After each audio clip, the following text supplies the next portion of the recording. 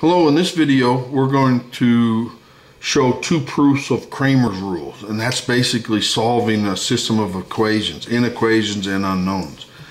So, and you can write that in matrix form like this, where x and k are vectors and A is an n by n non-singular matrix. We're going to let delta equal the determinant of A, and delta sub I be the determinant of the A matrix, but the ith column is replaced by K. Then each I can be solved for this ratio of determinants. And we're going to prove that two different ways. So proof one, it's going to be a little bit choppy, but welcome to the way I think of things. Proof one, the A matrix is this, where A11, A22, AN, A1N, etc. And we also need to be familiar with the Pla's expansion.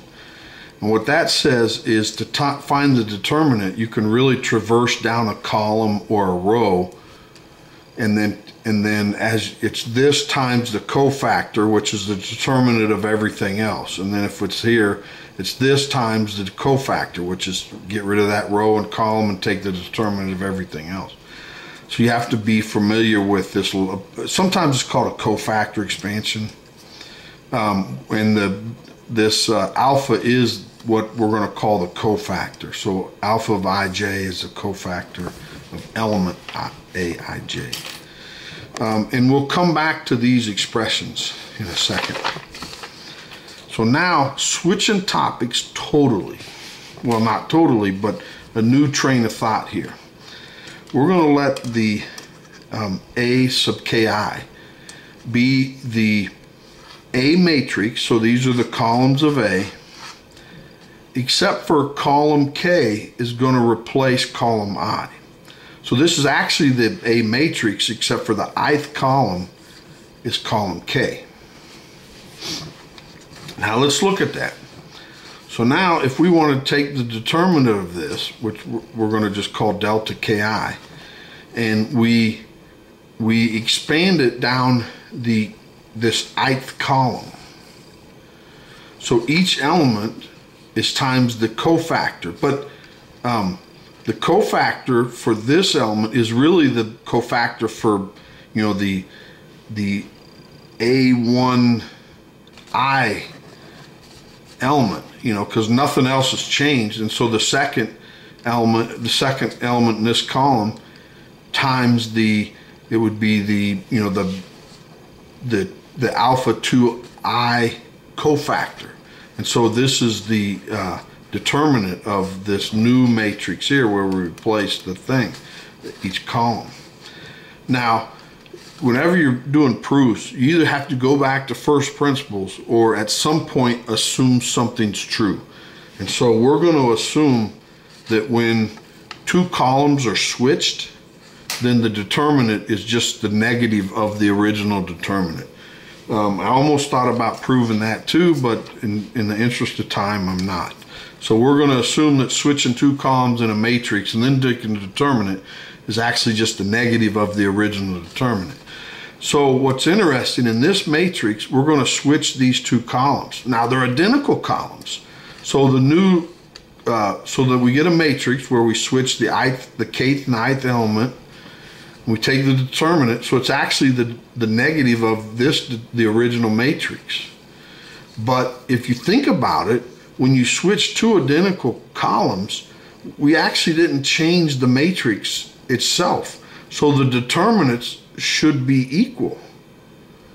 Well, if these determinants are equal, that says that these two determinants must be equal. And then if you add that to this side, you get 2 delta ki is 0, and divide by 2, and that says that the determinant of this original matrix is 0. So that's a quick little proof to show that if any two columns are identical, the derivative or the determinant is 0. Okay? And so there's two reasons why I showed you that. One is we're going to borrow this expression, or not borrow, but have to remember it, the way that we go down this. Okay?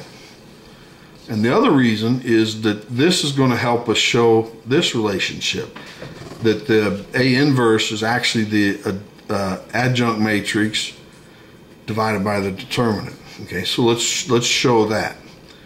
So A times this matrix is this. Remember, these are the cofactors, but at the cofactor matrix transpose. Now, when you multiply this out, this column, row 1, column 1, is the first element in the multiplication. Row 1, column 2 is the 1, 2 element, and so we get this. And so you can show that when you multiply this times that, you actually get, that is a, you get the Laplace expansion back, okay, for a row. And you can show that when you're during the main diagonal, so it's row 2, column 2, row 3, column 3, it's the determinant each time. And then but on all these off diagonals, so this row times the second column, it actually ends up looking like this, which we showed was 0. And so in the interest of time, I'm skipping some of the details of that, but you can show that very easily. And then we can factor out a determinant of A, and we get the I matrix. So divide that over and then pre-multiply by A inverse, and boom, that's a quick little proof that this is indeed true. So now we can set our sights on our original goal.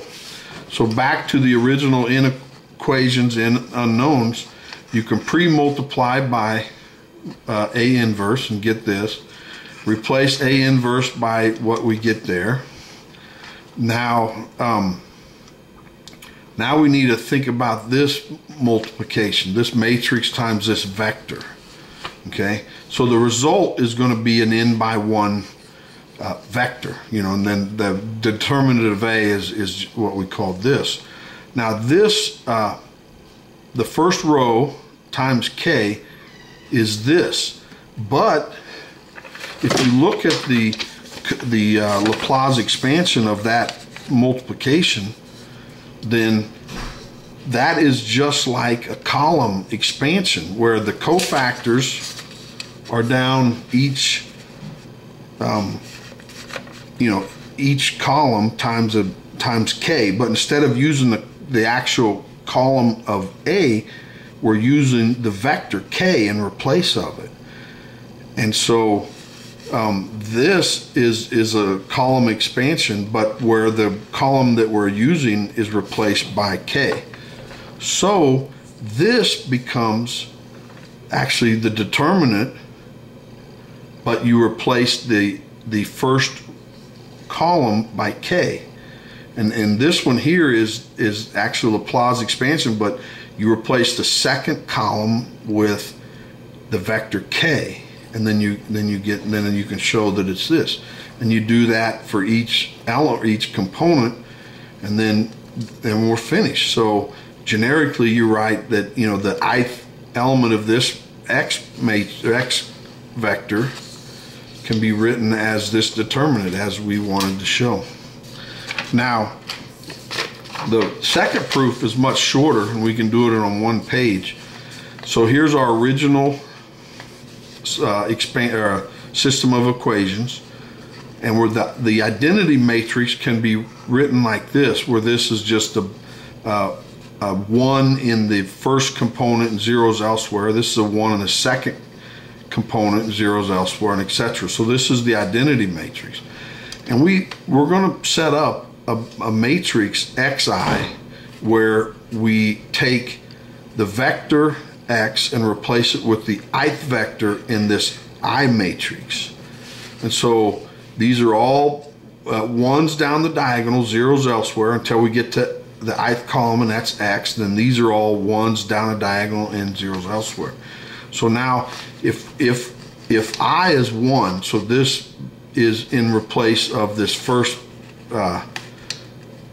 column vector, then if we take the determinant of that, so it's the first, and then expand across the first row, so it's I1 times the cofactor of this, you know, diagonal matrix of ones, which is 1. So you just get I1, and then it's minus but the second element is 0. As a matter of fact, they're all 0. So the determinant would be x1.